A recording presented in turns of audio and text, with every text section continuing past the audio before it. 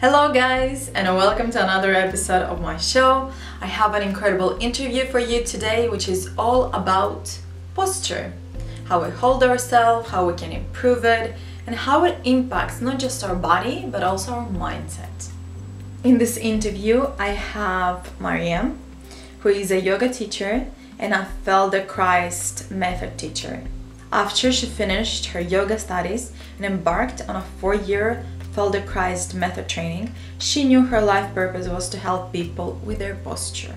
Welcome, Maria, to my show. It's a pleasure to have you. I've been wanting to get you actually on the show for a few weeks now, so it's really a pleasure to have you here because I've been watching you for a while, I've been following you for a while, and you've been doing some amazing things. You spreading awareness around posture. So would you tell us a little bit about your story, how you started, how you got involved with this? Yes, so thank you very much for having me. It's an honor for me to be here, and thanks for taking the time to interview me. So my name is Maria de Sousa. I live in England, in a town in Kent by the sea. I used to live in London until 2 years ago, where I lived for 17 years and I had a 9-to-5 job, an office job. But after about 7 years of doing that job, I realized that wasn't for me. There was something else for me to do in the world. So I was already practicing yoga, and I fell in love by the practice. And then I decided to study and do a teacher training, a yoga teacher training. So, and that's what I did. And at the end of my teacher training, I thought I wanted to do something else to deepen my knowledge of the body and biomechanics. And so I embarked on a Feldenkrais method course, which I'm still doing. So it's a 4-year course. So I'm at the end of the 3rd year. So 1 more year to go. And then while I was doing my yoga course and working in the office at the same time, I started realizing that people around me were in pain. And then I started helping them, and I started understanding that the problem with mainly back pain in the offices is due to the fact that people don't understand how the body is designed to work. So people had all kind of awkward positions by sitting at the desk, and they were in pain. So while I was working in the office and studying my yoga, doing my yoga training, I started realizing that people were in pain. So I started helping them, and I started understanding that people didn't know how to sit or to stand or to walk. So people used to sit in all kinds of awkward positions. They didn't know what to do with their bodies while they were sitting. So, and that was the reason why they were in pain, is because they were sitting in awkward positions, but they didn't know how to sit properly. And this is where it all started for me, and bringing posture awareness into the world. I wasn't very sure whether I wanted to go out into the world and teach posture until a very good friend of mine that I was helping with their posture issues. She was in pain, back pain, and she had a really poor posture. So I was helping her and teaching her the principles of good posture and how the body is designed to work. And she just one day just turned around and asked me, why wasn't I told about this when I was growing up? About this, the posture, the principles of posture, and how the body is designed to work. And that was the ignition, point. Yeah. That would trigger me to start taking it serious and going to the world and teaching, because She was she felt helpless because she couldn't help herself very much because it was too many years in poor posture. So she was very frustrated, and she wished that someone had told her all these things about good posture when she was growing up. And she was the one that told me, you must go into the world and teach these things, so that we lots of people out there can prevent pain, special back pain. So this is where it all started. Me working in an office and at the same time studying yoga, and then going to the Feldenkrais teacher training. So what is this, how did you call it? Feldenkrais method. Yeah. So Feldenkrais method is another movement method. It's very different from it's very different and at the same time similar to yoga, in a way that the Feldenkrais understands as well the connection between the body and the mind. So all the movements we do is to improve the mobility of the body, to improve posture, but also having into account that connection with the mind, that what we do with the body affects the mind. I see. Okay. Yeah, and so you mentioned about your friend who was trying to change her posture, and she said, "Why no one told me this earlier?"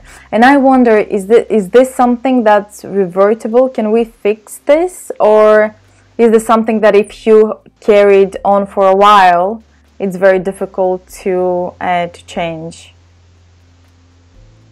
Well, everything is possible, but what we need to realize is that because we have been in that poor posture for such a long time, it won't be from one day to the next that things are going to improve. So work is needed, and daily work, daily exercises, and that mindset that things can improve. So yes, it is possible to improve posture, but there is two factors. It is the work that needs to be done on the floor, the movements, and then your mindset. I see. Believing that you can change what you want to change. Okay. And you mentioned that posture affects us physically, and also you mentioned mindset. Can you explain that a little bit, how posture affects our mindset? Yes, of course. There's a lot of research out there in the world that proves that what you do with your body affects your mind. And this is what a lot of people don't understand, is that more than the physical, the posture affects physically. Poor posture brings you pain, mainly back pain and neck pain and shoulders pain and all kind of discomfort in the body. Affects your breathing, because when your lungs are squeezed, your lungs can't function properly. But what a lot of people don't understand is that it also affects your mind. And that is because affects the way you think, affects the way you see the world. You just have to look at people that suffer from depression. People that suffer from depression, they're not open and exposed into the world. They are more closed in this kind of hunched kind of posture. And people that are happier, people that are healthier and are kind of very positive about life, that usually more open, with chest open, the head high, and more open to the universe, and more responsive to the universe. So yes, what you do with your body affects your mind. And I guess the other thing is sometimes maybe it's like a chicken and egg, where your mindset may affect your body, and your body might affect your mindset as well. Because in our discussion, we also mentioned that it affects our self-worth, our confidence as well. So is it if we are confident in our mindset, then that expresses in our body? Or is it if we express it with our body, then we become confident? Well, I think that is a million dollars question. We don't know where it starts. It's that connection between the mind and the body. Just you have to work with both. You can't just say let's have good posture, and if you have good posture, your mind follows that. But of course your mindset also needs to be positive and credible to these things for your body to follow it as well. So I don't know where it starts, I don't think anyone knows, but the important thing is that you experiment it yourself. Just notice when you are open and practicing self-awareness and practicing good posture. Just notice how that affects your mind. And also the other way around, when you have negative thoughts, just notice how your body reacts to that. And do you do a lot of mindset exercises with your clients as well? So you're not just working on the body, or do you work on the body and the mindset follows? The mind, I usually concentrate on the body, on the exercises, mainly floor exercises, and I don't need to work on the mindset, because when we work on the body, that affects the mind straight away. So wow, okay, yeah, that sounds great.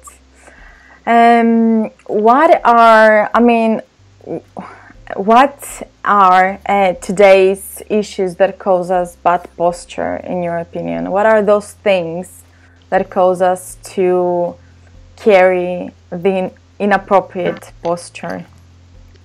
Right, so we all know that there is a problem with sitting, and you probably heard that sitting is the new smoking. I personally don't like to use that idea or that expression, because that might confuse people, because I don't see posture being the new smoking, because we need to sit down. We are designed to sit down, but we are not designed to smoke. So we don't need cigarettes, but we need to sit down. So I prefer to say that sitting is like sugar. We need it, but we are abusing it. Okay, so too much sitting is the main problem nowadays, together with mobile phones. So those two are the main problems nowadays, is the amount of time we spend sitting and the amount of time we spend hunched over mobile phones. And these are very easy things to address, to fix, once you understand how. And the key thing is self-awareness. I usually say that self-awareness is self-care. So if you pay attention to the way you hold yourself when you are, for instance, holding your mobile, then you start cultivating new habits of good posture. And when it comes to sitting, the key thing is not as much as to buy a expensive or ergonomic chair, but spend less time sitting.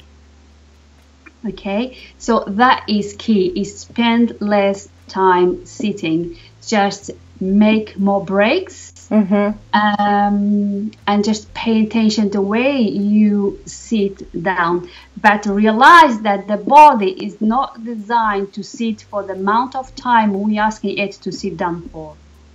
Okay. And so you recommend making breaks so we can stand up, walk a little bit in the office, and then come back. Yes. Do standing desk help? Standing desks are fantastic. Actually, I have a video out there on my YouTube channel about standing desks. They are great thing to have, but we need to also understand how to stand. And it's not about to stand all day long, but the variety between standing and sitting. So switch from sitting down to standing, from standing to sit down. But also pay attention the way you stand on the standing desks. You don't want to be standing for too long on high heels, which is very typical of ladies. Yeah. Because that you only creating tension straight to the body. And also you want to make sure that your screen, that your computer is at the right level for you to work in a comfortable position. But have a look at my YouTube video on standing posture, on standing desks. Okay, so we will link it in the description as well, so they can, the audience has an easy access to it. Thank you. One of my questions, and I think that I asked that the first time that we connected, was around bags and how we hold our bags. And I remember when I was younger, I was carrying like very heavy books on my back, and I did develop back pains, and my doctor said you need to constantly do abdominal exercises to strengthen your core because you have a really weak back. So what are your opinion on how we should carry our bags, how the kids should carry the bags? Is there any advice on that? Any secrets on how to hold a good posture? Yes, of course, and that is a big problem in schools. Not all schools, but a lot of schools.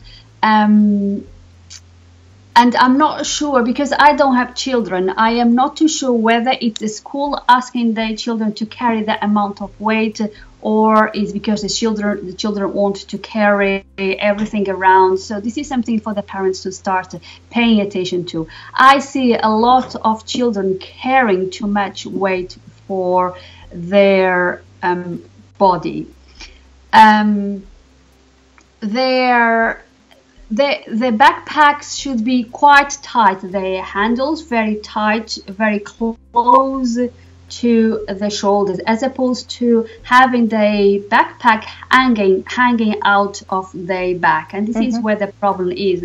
When the children go around with this backpack hanging out of the back with heavy load, this is where the problem is, because that is only compressing the spine, that in the long run will create a lot of problems. Okay.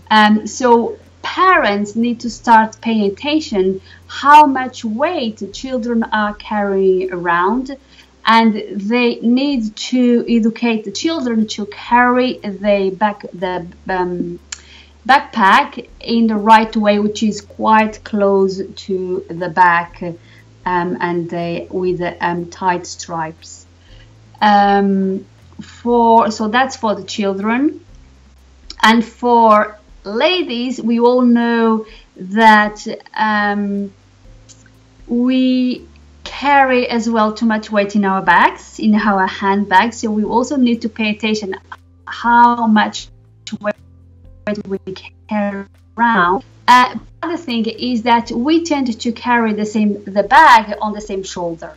Okay, so this is where the problems come, because you're always carrying that weight on the same shoulder, and that is creating misalignments on your spine, because the weight is going to that shoulder, and day by day, week by week, month by month, and year by year, you're going to have a shoulder that is lower than the other.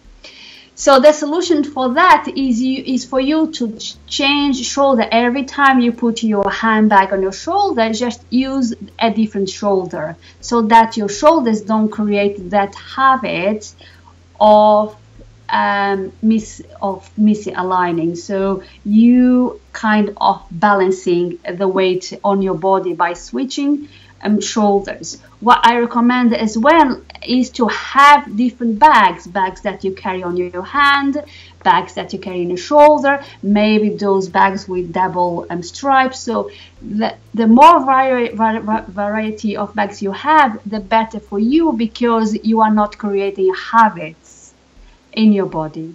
And those misalignments that in the long run create pain. And this is something that we all need to understand, that back pain doesn't come from one day to the next. Back pain comes from years and years and years and years of the same habit. Okay, so a lot of youngsters, which is something that I'm always talking about, is that youngsters come and say, well, I don't have back pain. When I say things like that, your handbag, change, don't carry too much weight, and they have back pain. No, you don't have the back pain now, because you're only doing that for the last 5 years or a few years. But if you carry on doing that for the next 5 and then 10 and then 15 and 20 years, this is where at the end of those 20 years or maybe 10, this is where you'll feel the pain. Okay. And this is going back to your question before, can we change? Can we get better? Yes, but remember, you've been there for 20 years or for 15 years or 10 years. To get better is going to take work.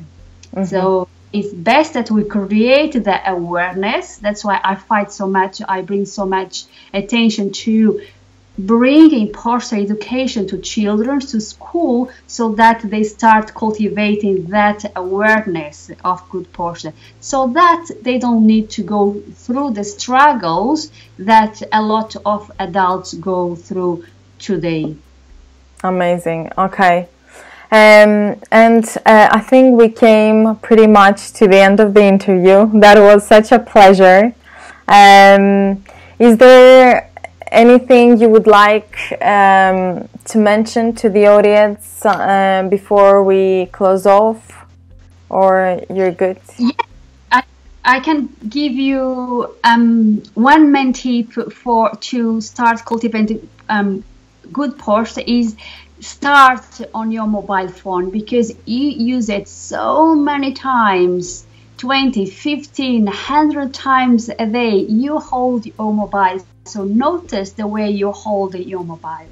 Most people hold their mobiles in front of the belly, and this is why you have to turn the head down. So I suggest that you start paying attention to that and starting bringing your mobile in front of your chest or more towards your head, so that you don't need to hunch over your mobile, but you keep the neck straight, and therefore you don't create pain in your back, in your neck, and just create the habit of self-awareness. As I said before, self-awareness is self-care. So pay attention the way you are holding yourself, because that's the only way you can cultivate good posture. Maria, thank you so much. That was a great tip. I'll start, from tomorrow or today even, I'll start paying more attention to how I hold my mobile phone and making sure that at least my posture is in a good place. So if someone wants to contact you, how they can contact you? So my website is posturequeen.co.uk. I am on Instagram, the Posture Queen. I am on Facebook, Posture Queen, and I'm in LinkedIn, and I'm in Twitter, and it's all the same name, Posture Queen. So it's easy to find me. Come around, tell me what questions you have, tell me how I can help you. Come and see my posts and join my mailing list, where I send tips and videos and other information about my work. Amazing, amazing. Thank you very much, Maria. Well, thank you so much for having me. It was a pleasure. Pleasure too. Thank you so much for watching. I hope you enjoyed this interview. If you like this video, please support it by liking it, sharing it with your friends, subscribing and commenting, because I love to hear from you. See you in the next episode.